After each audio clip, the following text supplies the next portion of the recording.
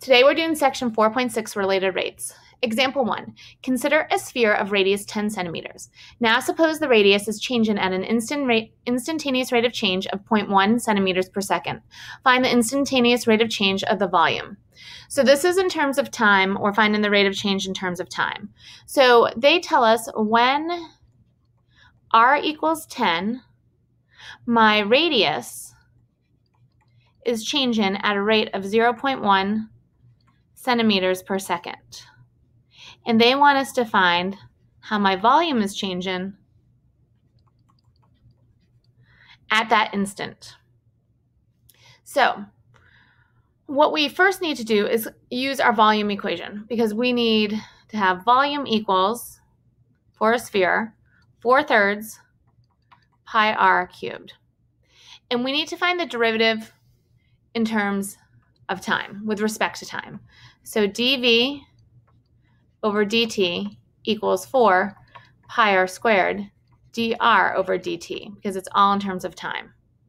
So then you plug your knowns in and hopefully solve for your unknown. My unknown is the rate of change of the volume. I have my dr over dt as being 0.1 and r being 10. So I have dv over dt, the rate of change of the volume with respect to time, of 4 pi times 10 squared times 0.1. This would then be 10 squared, a tenth of that would be 10. 10 times 4 is 40, so 40 pi, and it would be centimeters cubed per second would be my answer. So with related rate problems, you want to read through, write down any formulas you need, write down any knowns that they give you, and what you have to find, your unknown. Let's look at example 2. A hot air balloon is rising straight up from a level field, is tracked by a rangefinder 500 feet from the liftoff point. At the moment the rangefinder's elevation is pi over 4, the angle is increasing at a rate of 0.14 radians per minute. How fast is the balloon rising at that moment? So let's go ahead and draw a picture. So with this, here's my ground. My hot air balloon is up to the sky. I'm using a rangefinder here.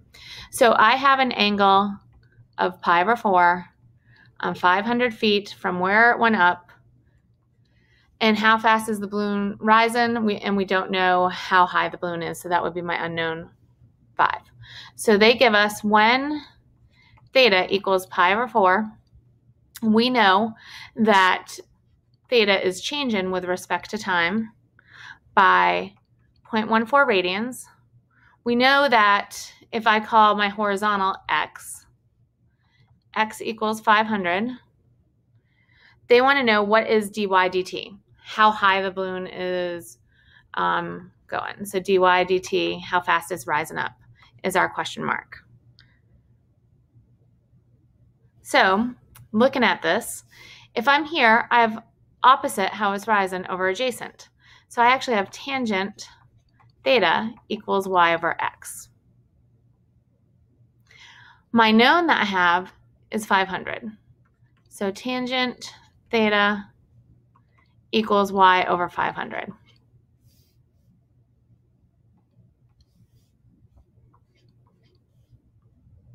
Now I need to take the derivative with respect to time. The derivative of tangent is secant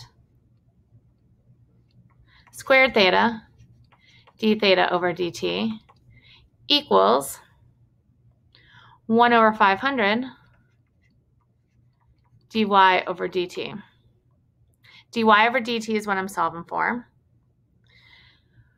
So I would go ahead and plug in. So secant squared pi over 4 times 0.14 equals 1 over 500 dy dt. I'm going to multiply both sides by 500. So I get 500 secant squared pi over 4 times 0.14 equals dy over dt.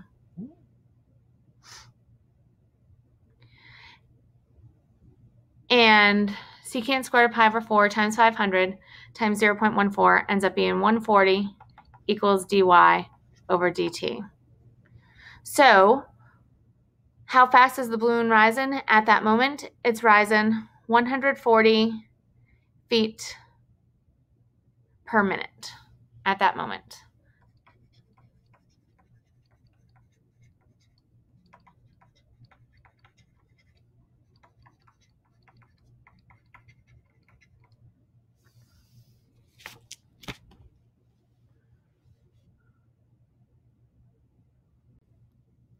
Let's look at example 3. Coffee is drained from a conical filter 6 inches in diameter and 6 inches tall into a cylindrical coffee pot 6 inches in diameter and 6 inches tall at the rate of 10 cubic inches per minute. A, how fast is the level of the pot rising when the coffee in the cone is 5 inches deep? And then B, how fast is the level of the cone falling when the coffee in the cone is 5 inches deep? So let's go ahead and look at our picture and add some stuff to it. First, we know that this cone has a height of 6 inches. So that would be 6, and its radius is 3. Also, we know the radius of the cylinder is 3, and its height is 6 as well. So we have some of that going on there. So let's look at A. A, they want to know when dV over dt is 10, what is dH over dt and we know that R equals 3. And they're talking about the level in the pot, not the cone. So the volume of the pot is pi r squared h. Well, I know R is 3, and that's not going to change, so the volume is 9 pi h. So then I go ahead and I find how my volume is changing with respect to time, so dV over dt equals 9 pi dH over dt. dV over dt, they told us, which is right here, is 10, equals 9 pi dH over dt. So dH over dt, when I solve for that, would be 10 over 9 pi inches per minute. And that's how you would go ahead and do A.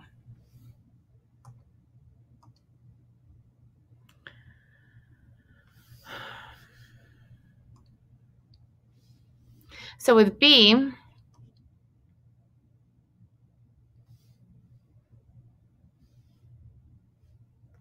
they tell us dV over dt is negative 10 because it's going out of the cone.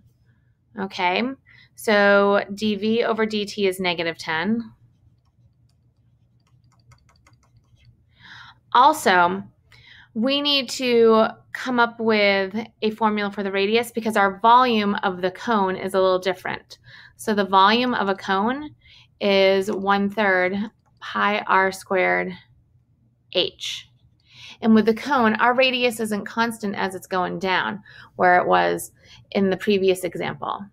So since it's not constant, we need to come up with a formula for how it's changing. So when I have my radius to height, it would be 3 over 6 equals r over h, or r equals h over 2. And they want us to find dH over dt when h equals 5. So my volume equation now is 1/3 h over 2 squared times h, or volume equals 1/12 pi h cubed.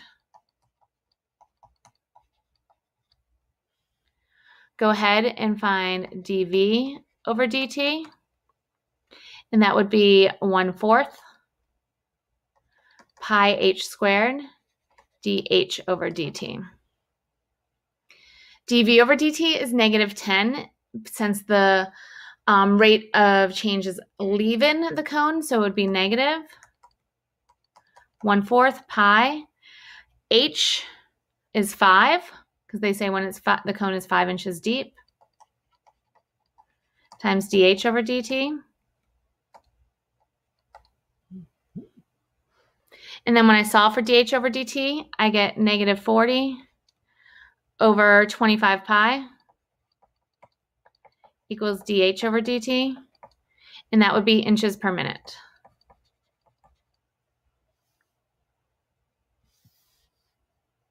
So let's review the steps for related rate problems. Step 1, draw a picture or sketch if you can. Step 2, write down known information. Step 3, write down what you're looking for. Label it with a question mark. Step 4, write an equation to relate the variables. Step 5, differentiate both sides of the equation with respect to t, and then evaluate to find your answer.